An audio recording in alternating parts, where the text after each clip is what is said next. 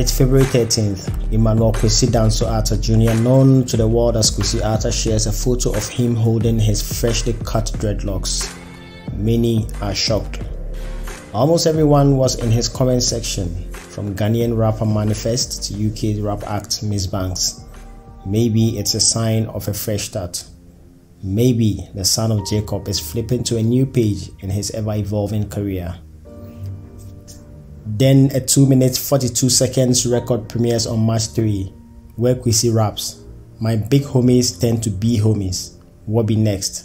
He's cussing his longtime collaborator, Big Homie Flea. He continues with, "I know if you dwell on regrets, F a rewind," insinuating there's no going back on his decision. Social media timelines exploded with reactions, and social media investigators got to work, piecing things together to figure out what actually happened at Ground UP. Today, Kwesi Arthur and Big Homie Flea, Stunna and Wayne with the same ending.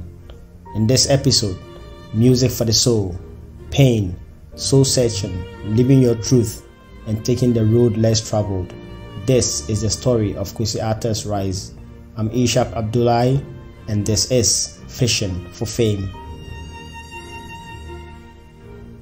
5 days after Kwesi's Pain song premiered and some lines were directed at him, Flea the Godbody tried to explain what was happening, saying, "Last time we had a heart-to-heart, you told me you felt lonely, and I empathized and felt your pain, but that's how the game go.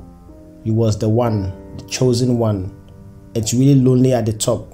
Breaks my heart you let these mere mortals trick you out of your spot."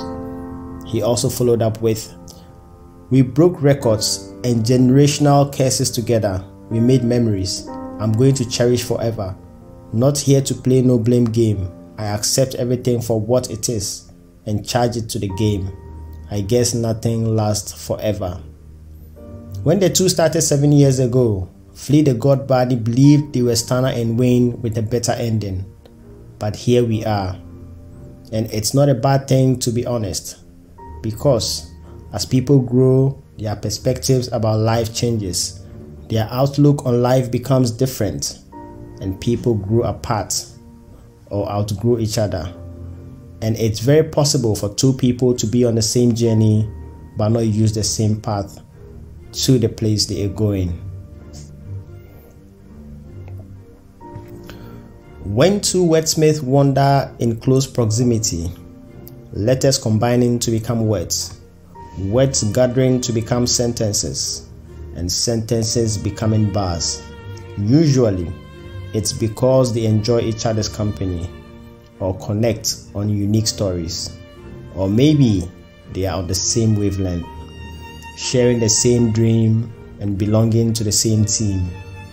Like Cupid, punching holes into hearts with the verses and bars, and fighting the whole world for the same win.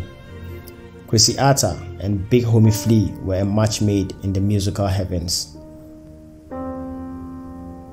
Kwesi Arthur brought the stories from the streets, a wordsmith, strong storyteller, true representative of the great port city of Tema.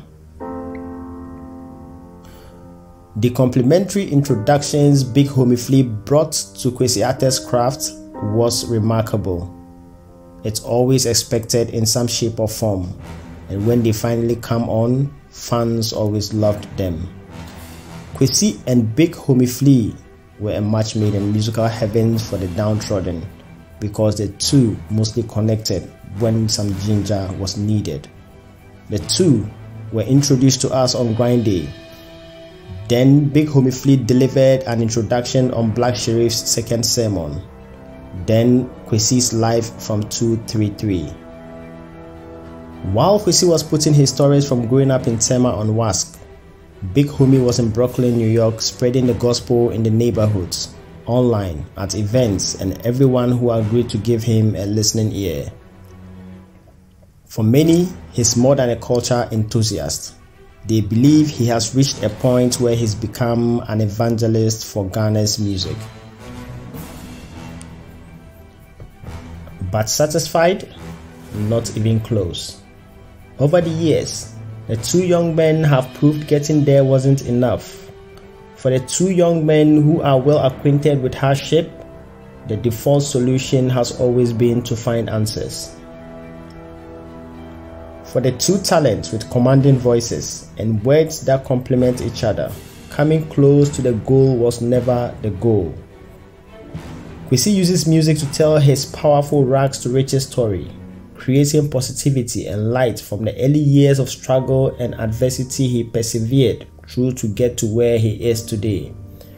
Singing on the Kofi Mole assisted record, the now BET Awards nominee revealed, "I just want to touch Nirvana. It seems so far sometimes, but Nirvana man go find." The rapper, recounting his formative years in Tema, told The Delay Show in 2018, "I grew up in several places in Tema. We used to live in Community 2. Then we moved to my mom's kiosk in Community 5. She had a salon. So after she closes, we packed the things and slept on the floor. At a point, we moved to a Shaiman, then Sakumono, before finally moving back to Community 9 to live with my grandmother." Realizing his parents could not settle the arrears he owed at Tema School for the school to release his results for him to further his education, he decided to learn music production. "I spoke to the owner of Cell C Studios to allow me clean the studio so he could teach me how to record music, and he agreed. It took me about a week to understand things, and I began recording people. After learning how to record in 2013, the Don't Keep Me Waiting crooner had to patiently wait for 4 years to land his breakthrough record called Grind Day. His first EP, Live from Nkrumah Krom, released in June 2017, had a huge impact on Ghana. In June 2018, Kwesi Arthur became the youngest Ghanaian artist to be nominated for a BET award. As he continues to rise with each body of work, the rapper born Emmanuel Kwesi Danso Arthur doesn't know why he resonates so much with fans around the world. Maybe they connect with my story, my struggle. Many people aren't employed, and in the period I struggled, I was making songs about it. From cleaning studios to sleeping in a kiosk, he never shies away from sharing his struggles. While all these drama continue to roll out, Flea has assured Kwesi that no love is lost between the two. He tweeted, "No love lost, son. Still go bump your old songs. You still the baby goat in my eyes. They know who really came and changed this industry. We birthed this new entire generation. It was good while it lasted. Used to say we're going to be Stunna and Wayne with a better ending. But here we are, the end." If you enjoyed this episode, then kindly share, like, comment, and rate the show wherever you listen to your favorite podcast. I'm Isshak Abdullai, and this was Fishing for Fame. Thank you very much for pressing play.